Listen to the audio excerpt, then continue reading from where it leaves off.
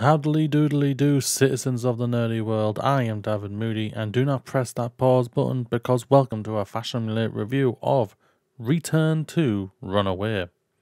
The general information is Return to Runaway is a sequel to Red Eagle Games' 2020 game Return One-Way Trip, and released on the 28th of January 2022 and is available on PC and Nintendo. The game is a 2D psychological horror adventure game that follows on from the events of the first game. Saki and her fiancé Sen are trapped on an abandoned train that is haunted by an evil spirit that takes the form of a little girl. The voice acting is very well done throughout, with Saki once again being a standout. Playing as Saki, you are tasked to solve puzzles to help the story progress. I didn't find any of the puzzles off-putting and found them very well balanced. It's clear that the developer took the feedback from the first game, which I would like to add was one of my favourite games of 2020, and made some better-than-life changes to make the game flow better. One is Saki herself. She is more nimble and moves better in the game, with a dodge mechanic to help avoid the ever-chasing monsters.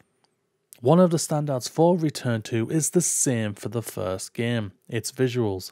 The art style and direction is beautiful, combining pixel art gameplay with the anime style storytelling. The emotions for each character are spot on, as well as the creatures' designs. What makes this game work so well is its sound design. It really sucks you in with the atmospheric score and sound effects that send chills down your back. One scene worked so well that it's an early standout for me for Scene of the Year.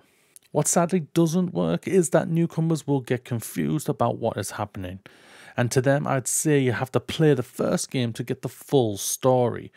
Another thing was the lack of relevance towards Saki's friends that were in the first game that are overall an afterthought in the grand scheme of things.